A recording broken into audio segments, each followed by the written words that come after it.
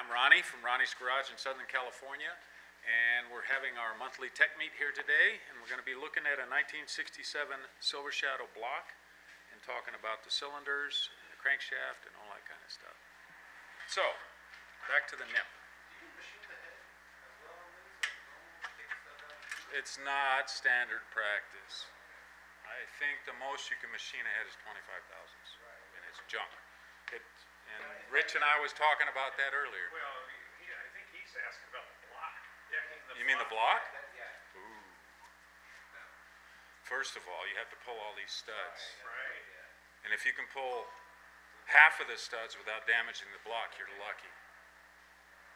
And the danger is not so much the block, but when you go to pull one of these and they snap way down here. These center two, they go all the way down to the way down into here. So they're deep, and there's an opening all the way around them that fills up with coolant.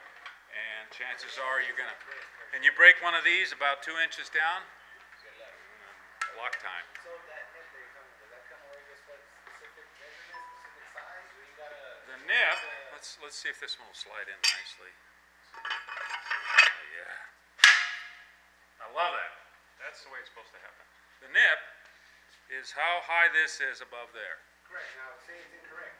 How do you fix that? Or well, here's the process. You take your new sleeve, okay, and then you take your depth gauge, and it takes practice to get this in the right place, but you press it flat against this cast iron and turn this in till it hits the block.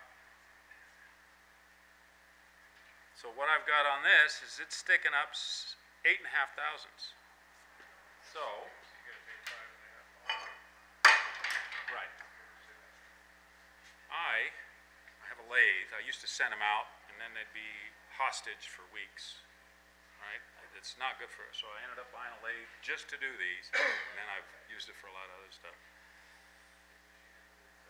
So there's two ways of doing this. You can put this in the lathe and cut the top, or you can put this in the lathe and cut the back. You're only going to move this up and down a little bit, and there's a big old gland here for it to seal on. So I don't worry, because 5 thousandths is not going to move enough to go past the O-ring, right? And so I found it's much easier to set one of these up square with this sander and cut way down here instead of out here, because it's hard to get them square in a lathe. So that's what I do. So now you know that this is 2 to 3 thousandths. God, that's nice. Sometimes they're a real buck. It's all. And I'll put this in the lathe. I'm not going to do it now because it's too much pressure with all these eyeballs watching. The jaws on the lathe, I've finally figured out what I'm going to do. I'm going to put some thin aluminum on them on 3 jaws so it doesn't damage. Because if you damage this part, especially up near the top, that's where the rings run. Down here, they don't run. The skirt never goes, it might go past this, but not much. So it's probably a safer place to grab it from the inside. But I like the way it cuts much easier here. And I have a problem transposing, and my gazintas and takeaways are a little off sometimes. So I usually only take 1 thousandth off maybe, and then check it, because if you go too deep, that's no good anymore. Yeah, but it's like we'll do a number 6 razor and then a number 5 to see how that looks, instead of let's just do a number 5. Oh, that's too much, that kind of stuff. So, any questions to this point?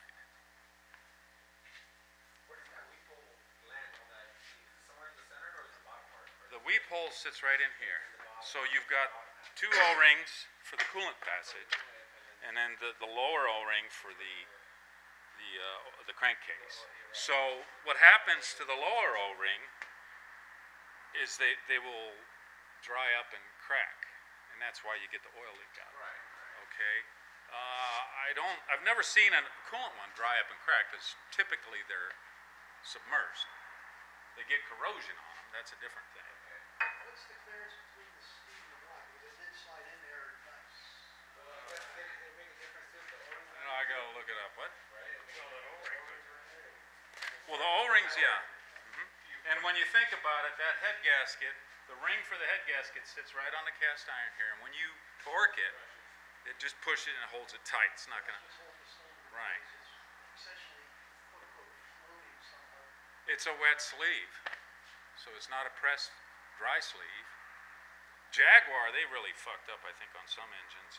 Like the V12 engine, they have a wet sleeve thing too, but the shoulder that holds the cylinder is at the bottom, and that's where it's supposed to be sealed, way down here. So, and they make special tools to hold all those in place when you pull the heads, because if you turn the crankshaft, the sleeves will move up, and then you could leak coolant into the block. So I don't know what the clearance is here. You could probably find it quicker than me. You put lube on the O-rings? Absolutely. Regular, I grease them up good. with O-ring lube? Like You can use rubber grease. You can, I axle grease. I've siliconed them, whatever, you know, because when you put the O-rings in, it doesn't drop right in like it did, Oh, no. right? Because you got to push it. But it's, he's a thinking man. He's been down the road before on shit like that. I can tell. Tony's a mechanic too. So yeah, you hope they don't roll, and you hope they seal. And you won't know until you get it all together, right? Nope. It's a long way from this to being in a car running. A long way. A long way. So let's talk about this camshaft. Just so you know, this is a Shadow camshaft. So it's got two extra lobes. You got two for each cylinder, intake and exhaust, and then you got the two brake pumps. That's this one and this one. Okay. And it's got this funny color coding on it. This has been reground. Now, the danger with reground camshafts is that, okay, what usually wears on the camshaft is the high point on the lobe. Okay? So when that wears down, they can't just grind a new profile because it won't be high enough to open the valve enough. So what they do is they grind the backside also. So what that does is moves the lifter down, which moves the push rod down, which moves the rocker back, which gives you more clearance potentially at the valve. The rocker pushes the valve. But on the good side is when they get to the point where you got to do this, you usually have to grind the valves on the cylinder heads, which means the seat that the valve closes on gets ground a bit, so it moves the valve up a little bit. Hopefully, and also the face of the valve, you grind that moves it up a little bit more, and hopefully the stem doesn't need much. So they can get reground to the point to where they're no good. Or you have to buy longer push rods. That's another thing. These are hydraulic lifters, so you've got I think 65 thousandths working room with a hydraulic lifter to where they're made to take up 65 thousandths clearance through oil pressure. The lifters, they're not in the car. This car is going to get a real rear main seal upgrade. This plate goes on the back. Typically, on this year model, they don't have a regular seal with a lip. What they've got is just, they call it an Archimedes screw, which is just a groove, spiral cut into this housing.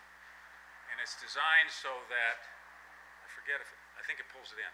When the crankshaft is turning, air pressure pulls in through that thread and keeps the oil in. It's the same on the front.